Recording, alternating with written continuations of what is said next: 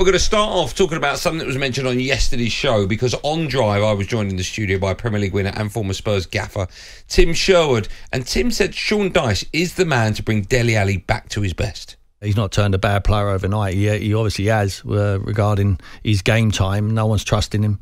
But I think that maybe Dyche could be that man. You know, talk to him on a level, get him back, simplify his game. He's very good. We know what he's good at. He arrives in the box.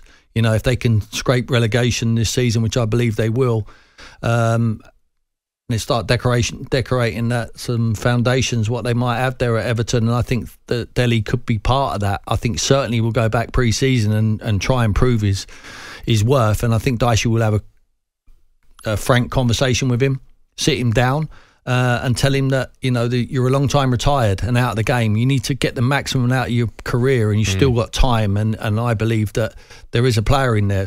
He believes there is a player in there. He's still only 26, Dele Alli. It's mad, that. What? Firstly, can you put your finger? Can anyone put their finger on when a player's form just falls off a cliff? Is it down to what? Like, if you sat him down, right, and you said, "Listen, whatever you tell me, we'll never go out this room. No one will ever know." Do you think he'd be able to pinpoint the reason why? It's such a difficult one, because you're right, pinpointing exactly when it went wrong. Because even with Dele Alli, I mean, some of the highs that he reached, I mean, some of the seasons that he had, certainly when he first burst on the scene with Tottenham, scoring that wonder goal against Crystal Palace, the volley, that was in 2015-16 season. That was that long ago. That long ago. That's when he scored that goal. He scored 18 goals a year after that, and since that, what is it, 16-17 season, is kind of, what's the word? His goals and his assists, all of his productiveness has kind of dried up. Yeah. But even when Mourinho, I can remember him having a kind of mini revival. This was on the all or nothing doc. I remember when I think Jose got the job, and he scored this goal at Old Trafford, Dele Alli, where he flicked it between two defenders at Old Trafford and he smashed it past the Gea, and I went, "Oof, that's the Dele Alli that we're used to seeing." Yeah. But for whatever reason, he just can't put the consistency together.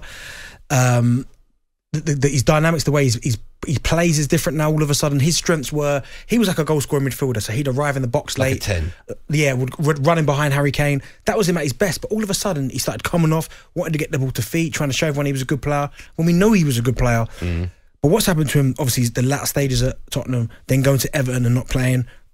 and also, sorry, a lot of people thought because he was going to Everton under Frank Lampard, who's one of the greatest players in that position in the history of the Premier League. You thought if anyone's going to get him to start playing, it would be Frank. And he didn't work there. Besiktas, it didn't work. So, I mean, I'd love to be close to Dele Alli, because I hope he's got people around him that are speaking to him, and he's like, where exactly has it gone wrong? Because you don't win PFA Young Player of the Year twice in 2 years. That doesn't happen often. Score 18 goals, be one of the main players for England at a World Cup. He was a regular, right? Regular. Yeah. To all of a sudden now being not nothing, but all of a sudden he's 26, but people are like, Have you ever known it from another player at a club you've been at, that their form has just all of a sudden just disappeared? Well, I remember playing with David Bentley, and at Blackburn the season before, he was phenomenal. He had a partnership, like the connection he had with Roque Santa Cruz was brilliant. And then he came to Tottenham, and he wasn't the same. Like, and that wasn't for want of trying, by the way, because obviously I've never played with Dele, but I remember David Bentley would work hard in training. He wouldn't shirk it, but it just didn't happen for him.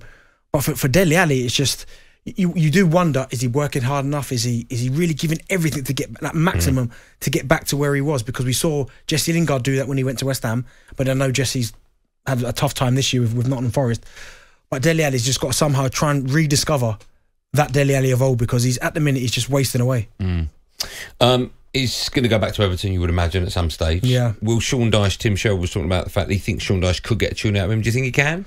He can, but where does he play in that Sean Dyche team? Because at the minute, they're a team that are very much an out-of-possession team, having to work hard, get close to people, work really hard. I'm not quite sure that Sean Dyche system would suit someone like Dele Alli.